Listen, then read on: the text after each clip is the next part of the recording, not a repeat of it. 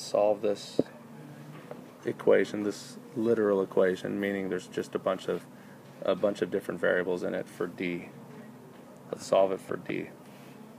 So fortunately there's only one d here. If there was more than one d here, it'd be a little bit more complicated of a problem. I'd have to use some factoring possibly, or adding like terms or different things like that. But since there's only one d, what I'm going to do is get rid of the bc first.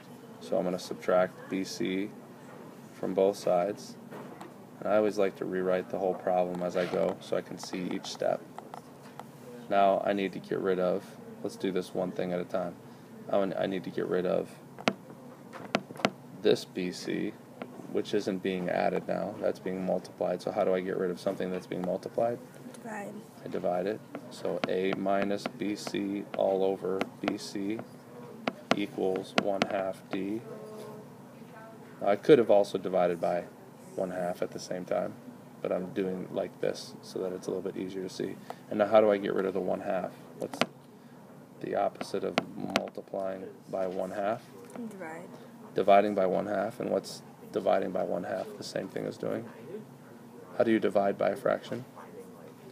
You multiply by the reciprocal. So what I would do for this is I would multiply both sides by 2. Because then those cancel out and you get d. And now that 2 doesn't multiply the bottom and the top. It only multiplies, it's like 2 over 1. Right? So it's only multiplying the top.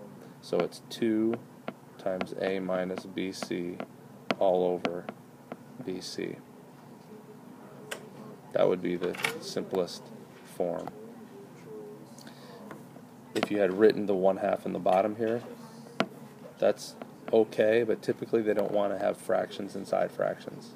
So they probably would call this not simplified all the way. So you want to get rid of that 1/2 there and put it up here. You could simplify this more, because you could distribute this 2 in. So it could also be written like this. That would be fine. And then you could even simplify that more if you wanted by taking this bc and distributing it into both terms there, which would give you 2a over bc minus, now those bc's would cancel, it would just be minus 2. So again, on the test you might see something, if it's a multiple choice problem or an ACT, you might see the problem like that, or you might see it like that. But you have to be able to go from one to the other, because on a multiple choice test sometimes they don't do it the exact same way that you do.